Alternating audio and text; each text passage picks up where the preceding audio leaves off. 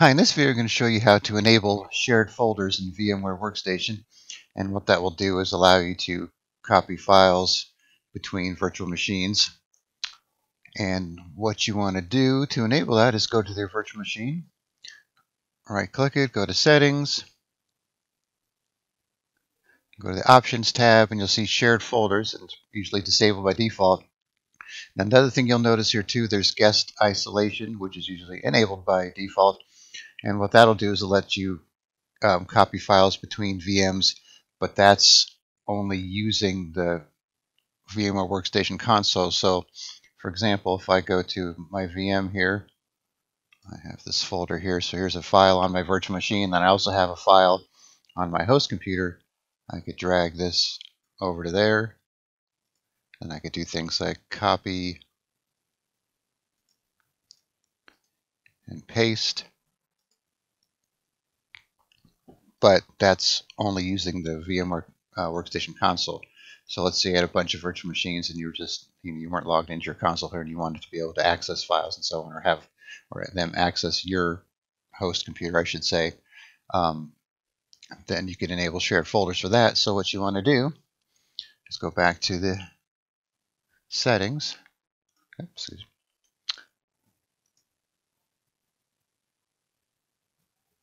and back to options. Then turn on shared folders, so you can either have it always be enabled or just enable it until you shut down that VM, then it'll disable it. And then there's another option here to map a drive. So if you want to have an actual drive letter pointing to your host, then you can do that, and I'll show you that. So once you have those checked, just click on Add, and you're going to go through this wizard here. So this is your host computer, so you want to browse to the folder you want to share on your host computer. And I have this, I'll just share the same host files folder. And you could change the name if you want. Click on Next. This will enable it. And if you want to just read only, so people can't, mess with the files there, then you could check that. So I'll click on Finish, and then OK. Now if I go back to the VM, to this PC, see I have a shared folders here mapped to my Z drive. I think it might have picked that based on, that's the last letter I used, but there's a way you could change this if you really want to. Otherwise, I think it just picks whatever letter it wants. So if I click on that, there's the host files folder, and there's those two files that match these two files on my host. And if you don't map the network drive, then you'll have to go to your network icon here, and then here's VMware host, which is my host computer here. Double click it, shared folders, and this will show, there's the host files folders, and if I were to share other folders, they'd all be listed here. And then there's my files.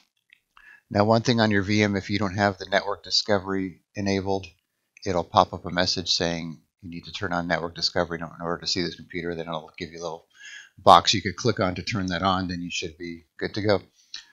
So once again, go to your VM, settings, options, turn on shared folders. And if you want to remove a particular one, you can click on and remove it. Or if you want to disable it right there, you could do that. Or if you want to get rid of the map drive, you could disable it from there. Pretty simple. You just need to do it for each VM where you want to enable this feature. And that's about it. All right. Thanks for watching, and be sure to subscribe.